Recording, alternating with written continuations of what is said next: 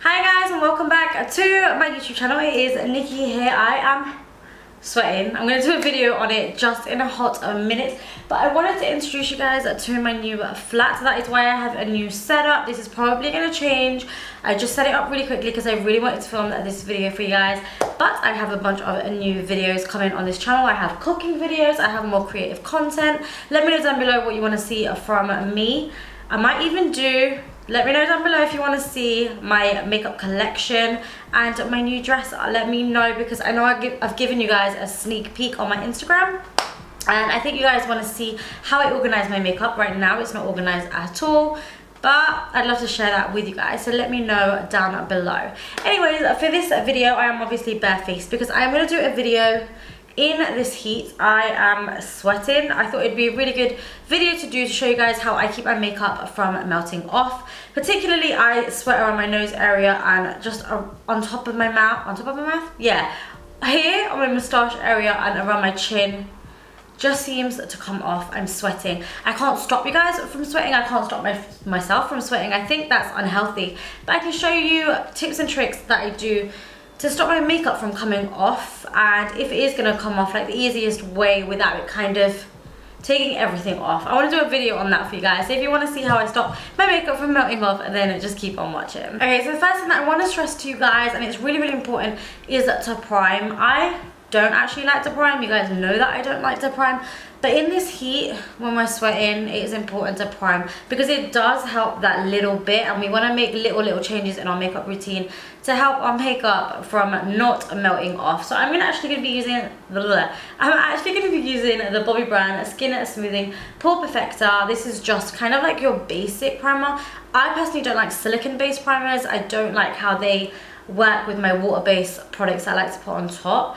So I'm going to be using this primer. I'm going to take a couple of drops of this and then just massage this all over the face and really let it sink into the skin. Now I'm going to move on to foundation. I would say foundation is a very personal choice depending on what you want to do with your skin. Personally for me, when it's hot, I don't like to wear a thick foundation. Don't really like to wear a thick foundation in general, but especially when it's hot, I don't like to wear anything too thick all over my face. But that is obviously dependent on what you like. If you want to go for a thicker foundation, I would recommend to go for something that is waterproof and long wearing, because that is going to help you. You don't want to go for anything too emollient based. I'm actually going to go for the Charlotte Tilbury Light Wonder. This is in the shade 9 Dark, and the reason why I'm going for this is it's very similar to my face and body, but it's just kind of like a tinted foundation, tinted moisturizer sort of thing. So it's very lightweight on the skin, and so I'm going to pop this all over the skin just to give me a really nice blank canvas. Now that I have a light layer of that foundation on, you can barely see it. What I'm going to do is you want to target areas that you tend to crease, that you tend to sweat, and what I'm going to use for this is going to be the Estee Lauder Double Wear Maximum Cover Foundation. I'm in the shade 4N2 Spiced Sand, and the reason why I'm using this is because I don't know a product like this, but this product is literally like cement.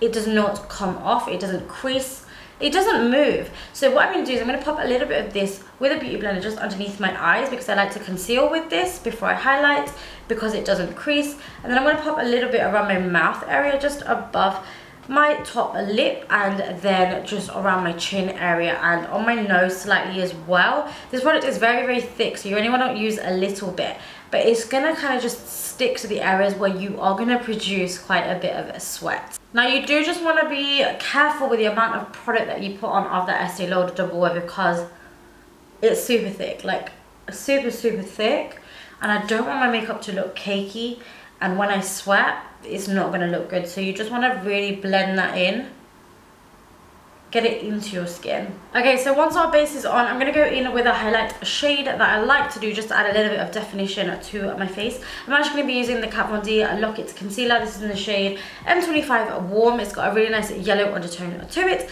So I'm going to pop this in all the usual places that I would highlight. Again, when using a concealer, it doesn't have to specifically be this one, but you want to go for something that is waterproof or long wearing. Something like even the Urban Decay concealer is a good one, but just something that is a little bit more dry than it is emollient is going to stick better on the skin. So I'm going to pop this on the usual places that I would highlight, and then blend that out using a damp beauty blender. So I feel like most products for this look are going to be quite matte. They're not very dewy or oily, because I feel like them products tend to slip off a little bit quicker, especially when you're sweating.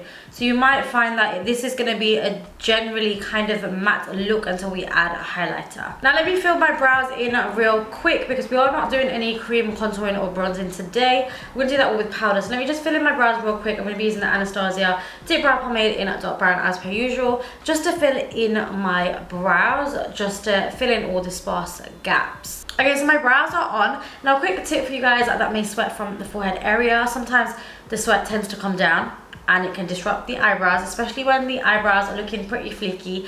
You want them to stay on. What I thought was you could actually use a brow tint. Maybelline do one. This is the Maybelline Tattoo Brow Long. I think it's a long lasting tint. I use the shade dark brown, and I tend to do this when I'm going without any makeup for a while. So say I'm going on holiday, I'd like to tint my eyebrows because I don't want to be doing my brows. Sometimes like this, my brows are going to look harsh, but with a tint they look very natural, but they give the appearance of full brows. Now to set my brows in place, I'm going to be using the MAC brow set. This is just a clear brow set. It's waterproof, so it's just going to ensure that they really stay on my face. I'm just going to brush this brow set all the way through my brow hairs. Now if you guys have used the Estee Lauder Maximum Cover before, you know that it kind of sets.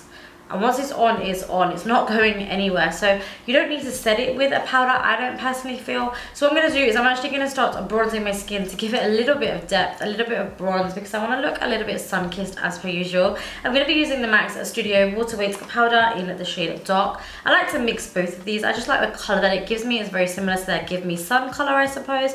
But it's very lightweight and very soft on the skin. So I'm just going to pop this in all the usual places that I would bronze, just to give me a little bit of warmth to my skin. Okay, now that I'm bronzed, something that I have learnt is I actually would love to bronze just the sides of my nose area, just to tie the whole look in together. But what I've noticed is because I sweat a lot on my nose and my upper lip area, if I put powder there, when I sweat, because it's inevitable, I will sweat, sometimes it can go a little bit wrong. It can congeal the makeup with the powder. It just doesn't look as nice, so I just avoid putting any powder in that area. I also avoid putting powder underneath my eyes because I'm using foundations that are going to really set and adhere to the skin.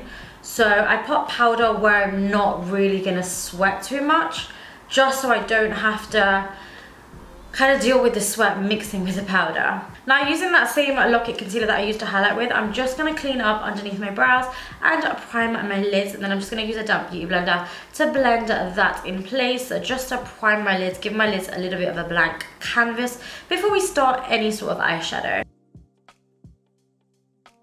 Now that my concealer's on, I'm just going to quickly go into a little bit of loose powder and just set my eyelids. Once you look a little bit crazy and you've let it set for a couple of seconds, I'm just going to go ahead and brush that away. Okay, so this look is very much not about the eyes. I will have more eye makeup coming shortly, but this is more about the base. So I'm going to do a very simple Nikki eye. I'm going to go into the Violet VOSS Holy Grail palette, and I'm going to take the shade Are You Kidding Me as my transition. I just want to use 2 shades, keep it really simple, and I'm going to pop this into my crease area using a fluffy brush, just blending out and upwards. Once my transition color is on, very simple, I'm going to take the same color and I'm going to pop it on my lower lash line as well. Now that my transition color is on, I'm going to go in with a flat brush. I'm going to take a little bit of Fix Plus, just spritz that brush a little bit because I'm going to go in with a lid color. Now my lid color is going to be the Violet VOSS Cool Beans. I'm going to pop a little bit of this pigment just all over the lid,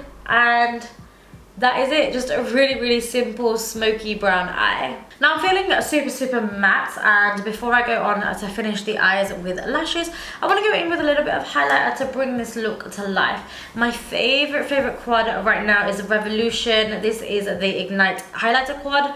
I just love the tones in it. Like I can't get enough of it, and I actually like to mix all of the colors together and then just add a little bit more of that goldish color on top, depending on how bronzy I want the look to look. So I'm going to go in with my MAC 240 brush, and I'm just going to add a little bit of highlight. I'm going to add a little bit of highlight to the high points of my face, which is going to be the tops of my cheekbones, and then I'm going to do a little bit just on my cupid's bow, avoiding my nose area just because I do sweat there, and I'll pop the tiniest amount on my brow bone as well. Now as the sun's out today, I always like to add a little bit of blush. I feel like it gives you more of a youthful look. So today I wanted to give something that is a bit pinky, a bit corally, kind of to match with my top. I'm going to go in with this Mariah Carey times MAC collection. This is the Christmas collection.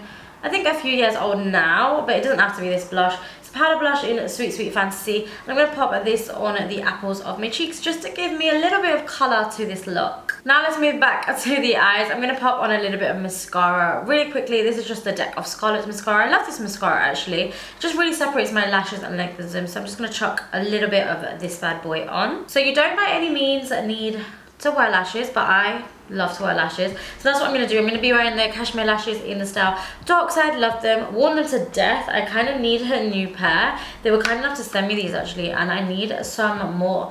But you don't have to wear lashes. If you want to wear mascara, I would probably opt, in this heat, if you feel like your mascara maybe runs a little bit, go for a waterproof or a long wearing mascara, something that you need an oil cleanser to really remove, something that is quite tough. But what I'm going to do is I'm just going to quickly chuck these bad boys on. Okay, now that my lashes are on, I'm just going to quickly chuck a little bit of mascara on my bottom lashes as well. Okay, so for lips, I feel like this would be a very personal one, whether you like matte lips, whether you like gloss lips, whatever kind of colors you like as well would be dependent. What I would say is what's going to be long wearing, your lips don't sweat, but what's going to be long wearing is more of a stain. The one stain that I do have by MAC, it's a coral color and it won't go with this look. It's not the color that I'm going for. So I'm just going to go in with the NYX Soft Matte Lip Cream in San Diego, pop a little bit of this, and then I like to just kind of blend it out using my finger because I want it to be more of a lightweight color as opposed to a full-on bright color. Now that the makeup is finished, to seal the deal, I'm going to be using the Urban Decay All Nighter Setting Spray. I'm sure you guys have heard of this, but this looks in your makeup and it doesn't go anywhere. This is a game changer. Without this, I won't be able to make this video. It wouldn't make sense. So I'm just going to give myself a couple of spritz of this all over my face. I mean, can we just take a quick second for the kitchen right here?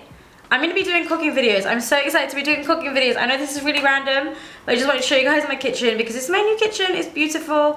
And I'm going to be doing some cooking for you too. Let me know down below if you want to see that as well. Love you. And that is it guys for this video. I hope you guys really enjoyed this tutorial. I hope you guys learned something new. If you do try out any of the techniques or any of the products, then do let me know how they work out for you because I would like to know. I'm not saying that this would work out for every single person, but for me, it really does. It's a little bit more matte for my liking, but it works. And I feel like if you're going to take anything away from this video, then just make sure that you don't use emollient products. Try not to use anything cream based, anything creamy, anything oily, because that will slide off with the sweat especially. So try and get something that is more matte, long wearing and waterproof. And they most definitely don't need to be these products in particular, but just stick to them types of products. I hope you guys enjoy this video. I think I've just said that. And I will see you in my next video. I love you guys so very much. Mwah.